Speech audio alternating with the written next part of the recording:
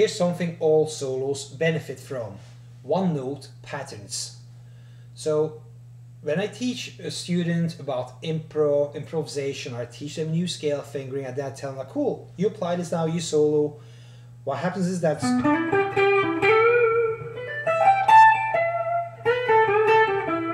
the student is playing all these melodic phrases, groupings of notes basically. If the student has a certain level, then a student is also capable of playing that with more rhythmic creativity. But one thing I hardly ever hear is stuff like this.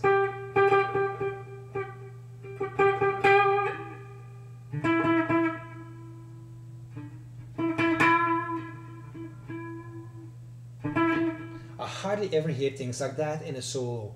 Yet this is a really cool thing to do because it's a great tension builder. So let's say, do I have any backup tracks like around here? Let's go here. Cool. So let's say in this like this even minor blues thing here.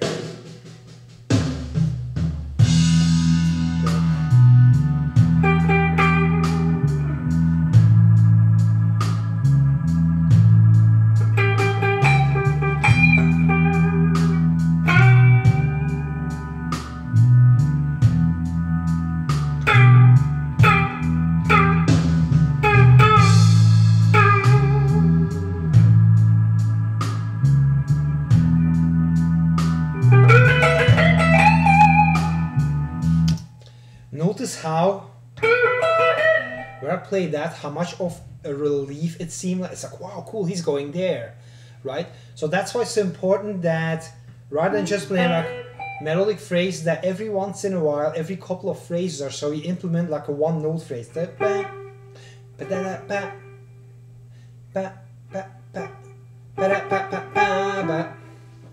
So that's the tip for today.